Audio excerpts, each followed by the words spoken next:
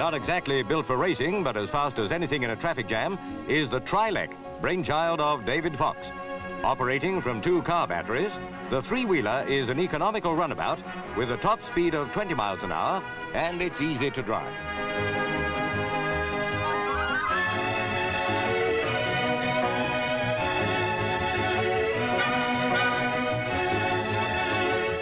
The Trilec comes into its own as a shopping car, as David's wife well knows. It needs only 6 feet of parking space and can carry up to half a hundredweight of goods. It's a housewife's dream. At £70, its inventor claims he could have sold hundreds if he'd had production facilities, but manufacturers have yet to show interest in the machine.